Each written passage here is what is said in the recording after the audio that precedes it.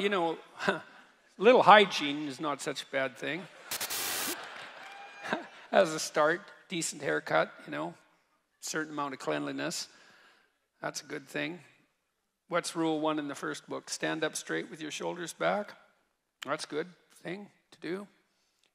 What do women look for? Depends on the wisdom of the woman, obviously.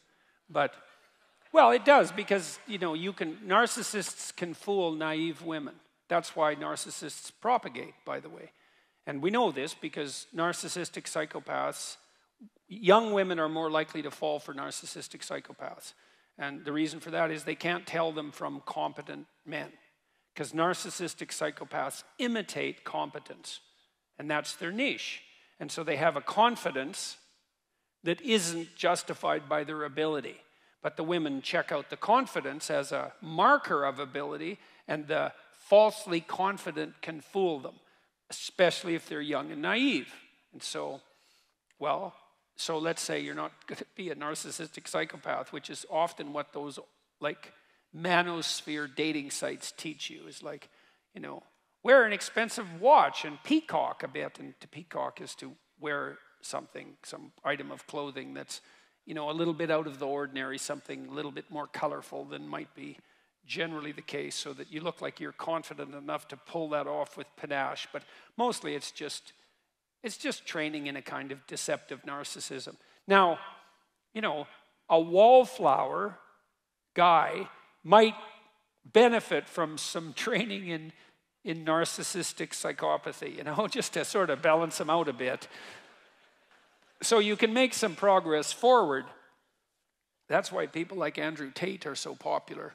And I'm not saying that in an entirely dismissive manner, but there's a huge danger there. But generally what women want is something like confident, productive generosity, fundamentally. And so, if that's allied with physical attractiveness and a sense of humor and, the sorts of features that a man would also look for in a woman, so much the better. But your basic bet, and my suspicions are the guy who answered this question is probably young. First of all, no one likes young men, so if women don't like you, it's like, well, that's par for the course. Who likes young men? No one. Why? Well, they're basically troublesome and useless, and so that's why. So cross-culturally, women like men who are about 4 years older than them. And the reason for that is, women are more vulnerable on the sexual front, and they have to make themselves even more vulnerable if they have children, especially when the children are infants. And so they're looking for guys who are competent enough to be able to take care of themselves, at least, and then have enough left over for a wife and a dependent child. And not exactly because the wife wants to be taken care of, because it isn't exactly like women want to be taken care of.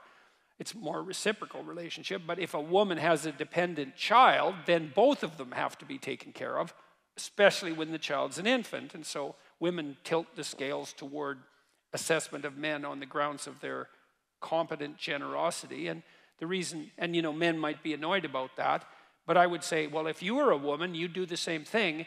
And you know how I know that? It's because women are female humans. And so if you were a woman, you'd be just like a woman.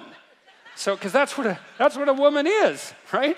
So you can't blame women. It's like, clue in there, buddy. If all women don't like you, it's you.